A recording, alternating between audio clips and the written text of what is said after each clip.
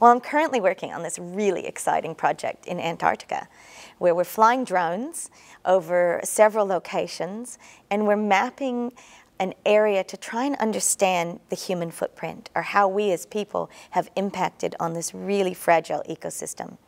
So what we do is we take these drones and we fly.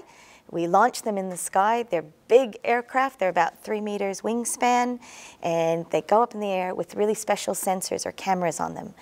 And they just basically mow the lawn. So they go back and forth, and we create this big mosaic made out of thousands of photographs or images. And from those, I stitch them all together, and we can create a 3D landscape and look at how have people made footprints.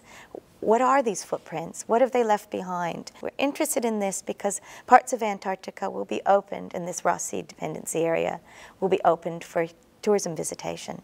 And there's areas already zoned for tourism visitation. But what we want to know is, before all those tourists arrive, what is the baseline? What is the landscape like? What impact is there now? And how can we map that and understand that?